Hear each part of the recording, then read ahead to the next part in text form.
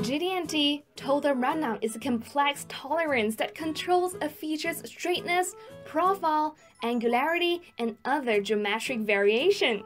Total runout is different than runout because it applies to an entire surface simultaneously instead of an individual circular element.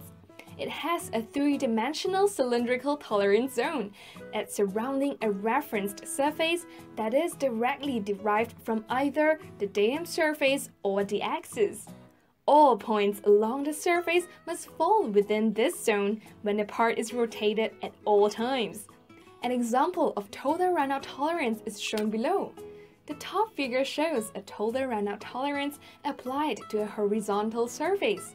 The boxed symbols can be read.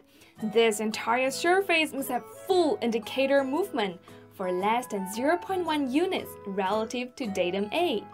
The lower figure shows how total runout is verified. Note that the indicator is applied all along and perpendicular to the surface to which the tolerance is applied.